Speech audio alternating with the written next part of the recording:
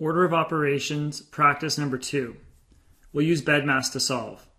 There are no operations within brackets and there are no exponents, so we'll go right to step 3, which is division and multiplication from left to right. So 2.4 divided by negative 0.4 will be our first operation, which is negative 6.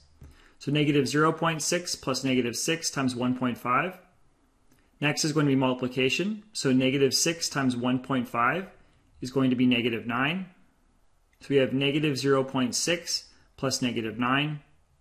And now we'll solve. Negative 9.6.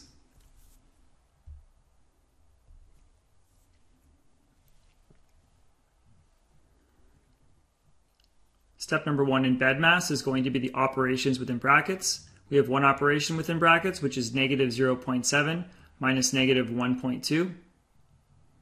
We'll change this to an addition equation. So we have negative 0.7 plus the opposite integer of negative 1.2, which is positive 1.2.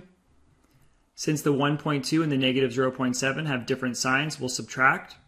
So 1.2 minus 0.7 is going to be 0.5. We'll keep it positive because the 1.2 is positive.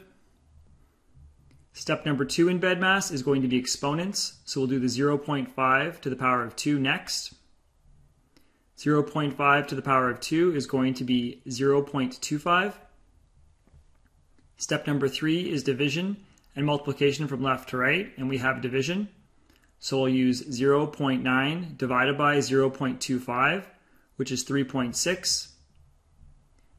Then step number 4, addition and subtraction from left to right. Negative 3.8 minus 3.6. We'll change this to an addition equation.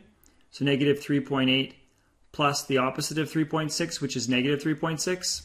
And if you add negative 3.8 and negative 3.6 together, you have a final answer of negative 7.4.